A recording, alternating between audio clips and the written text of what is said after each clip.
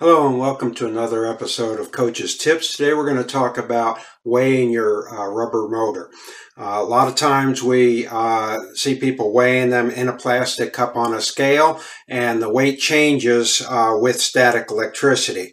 And we weigh the motor and we see it's about 729, 730. Wipe the motor very well with a paper towel very aggressively to get any oil off, because let's say you were right at your maximum weight of the motor. We drop it in the cup again and we see it's 755, so it's gone up by 25 to 30 milligrams. I've seen it go up as much as a gram when you do. This is my approach. This is a foam block with a wire hook hanging off of it, and we put the scale up on a stand, or you could hang it off the edge of the table.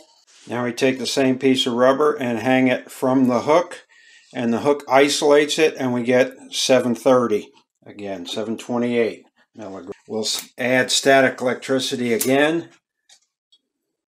and hang it on the hook, and we're still in the 725 range.